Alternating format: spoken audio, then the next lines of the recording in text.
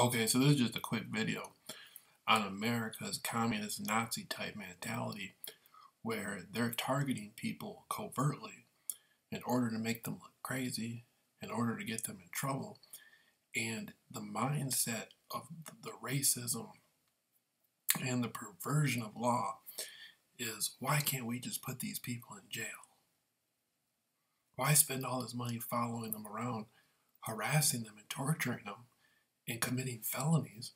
We could just put them in jail. That's the same thing that happened in Nazi Germany. And then once they put them in jail, they start working them. And then they say, well, why can't we just kill them? And that's what's happening in America. And these people should be stopped.